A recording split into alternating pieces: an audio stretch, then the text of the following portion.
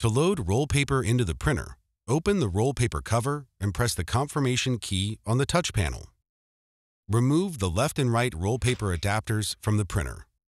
The SureColor P9570 and P7570 series support both 2-inch and 3-inch roll cores via adjustable roll media adapters. Each adapter, left and right, has a switch on the outside that adjusts the width to fit the core size of the roll you are placing into the printer.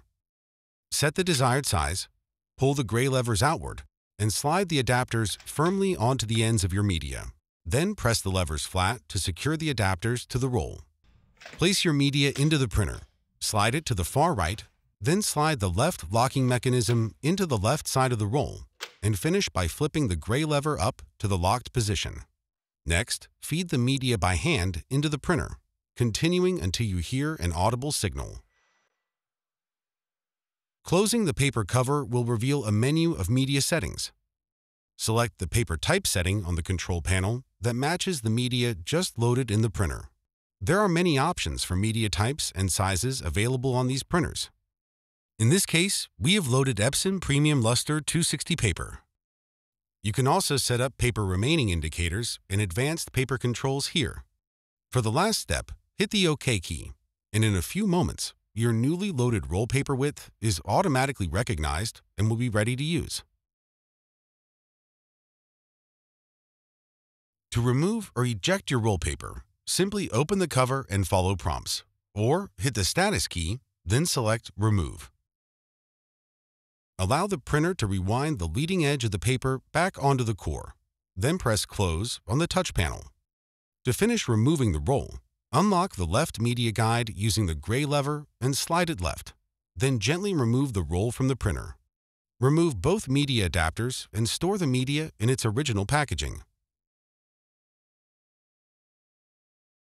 To load cut sheets, eject roll media first if it's installed.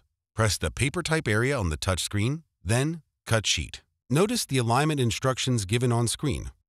Open the sheet media door on the front of the lowered roll cover and place your cut sheet short edge first, print side out, and then slide the sheet into the printer until it stops, about 6 inches, leaving no margin on the right-hand edge between the paper and alignment mark on the roll cover, about a ½ inch in from the far right.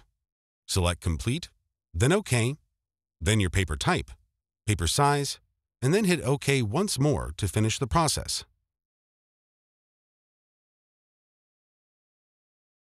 To load poster board, remove roll media if loaded and select Paper Setting, then Poster Board. Insert your board into the sheet feed slot as you would for sheet media. For poster board, there will be no stop at 6 inches. Continue holding and adjusting the media position until the top edge of the board aligns with the top edge of the ruler. Also align the right-hand edge of the poster board with the alignment mark on the roll media cover. Select OK. The board will lock in the printer. Set the paper size of your poster board using the on-screen menu options. Select OK once more, and after a few moments, your poster board is ready to print on.